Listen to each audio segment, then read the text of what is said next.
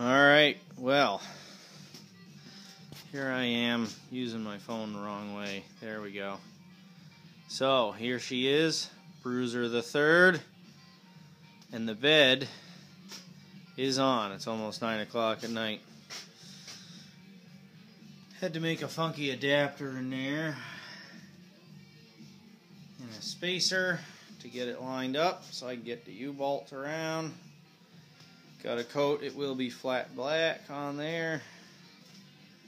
Got U-bolt around the frame. This bed actually came on the truck that I bought that had this cab on it. And I traded the bed to a friend years ago. Then I bought the truck that it was on back.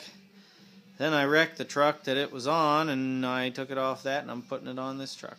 I made that headboard, though. He had built that square spot there.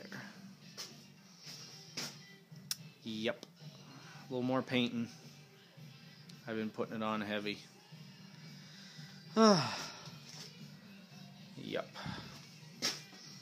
We are getting close, though.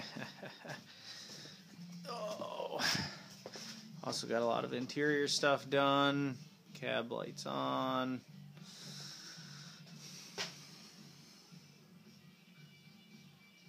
She's gonna do. She's gonna do.